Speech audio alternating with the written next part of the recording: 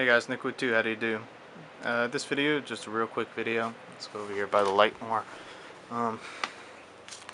About a little pick I made with G10. I used the sheet of G10, I sanded down a guitar pick, and it's a little, maybe a little thick, but still, it'll work. And you can see the good swishes in the black and the blue. This is a little present for my friend.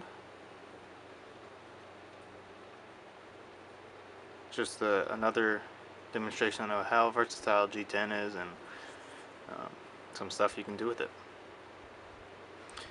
Just a real quick video. Remember to check out my website and Twitter. They'll be in the description. Remember, keep your eye sharp, your mind sharper. I'm Nick with 2. Thanks for watching.